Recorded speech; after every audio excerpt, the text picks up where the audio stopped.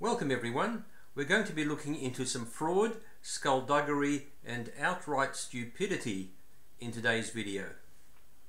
Just over a week ago, Elizabeth Holmes was sentenced to over 11 years in prison, having been convicted on 4 counts of fraud. At one point, her company Theranos was valued at over $9 billion and now it's worth nothing.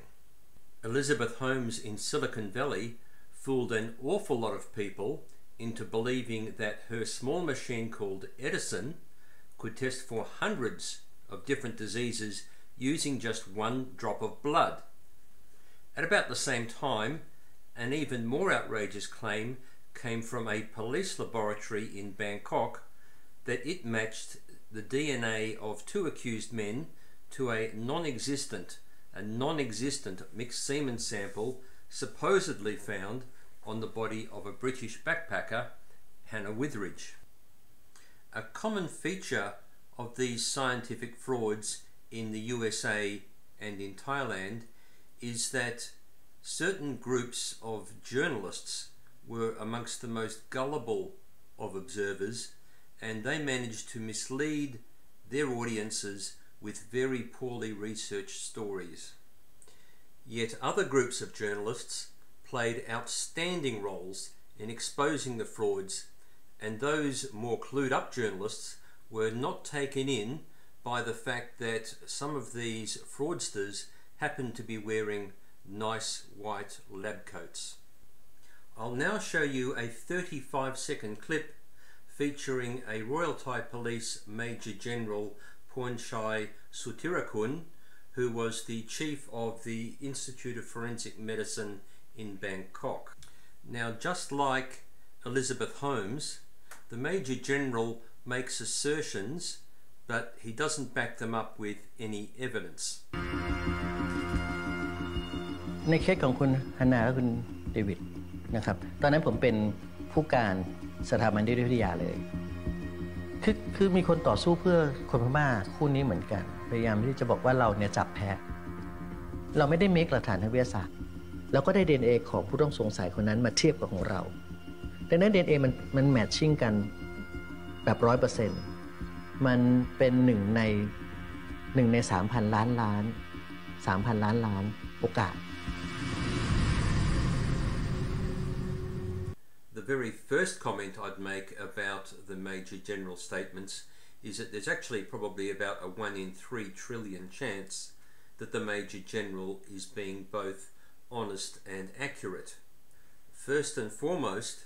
the Royal Thai Police had been boasting for many months that they had a mixed semen sample that they had extracted from the body of Hannah Witheridge, and they maintained that this mixed semen sample matched the DNA of the 2 accused men. However, in July of 2015, when the trial got underway, there were these revelations, there were these concessions by the Royal Thai Police that they actually did not have any mixed semen sample, and all they had was an amplified copy of DNA, which of course can come from a completely unknown source. In other words, they did not have any original material that could be retested, nothing could be verified, and this is just like Theranos and Elizabeth Holmes. Nothing could be verified, they simply had assertions, and that was all. Here's a short but excellent report from the BBC's Jonah Fisher,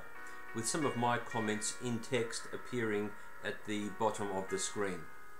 He's not said it in court yet. He did testify a little bit this morning, but when we spoke to him afterwards, he went a little bit further, and it's pretty damaging for the police. Effectively, let me just explain what evidence we're talking about here. This is the central plank of the prosecution case against these 2 Burmese men. Effectively,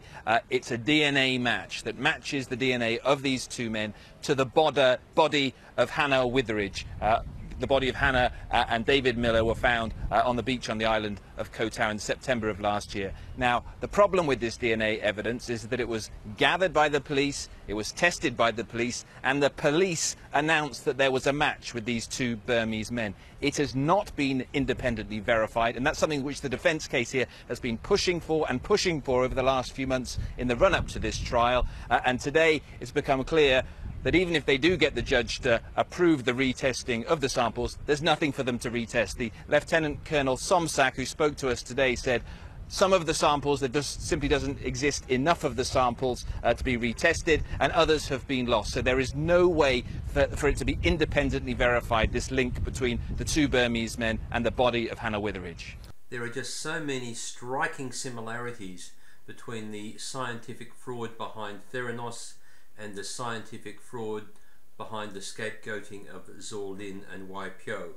One other striking similarity between the 2 situations is that the whistleblowers and the people who stand up for truth and for justice often find themselves the target of very unwanted attention.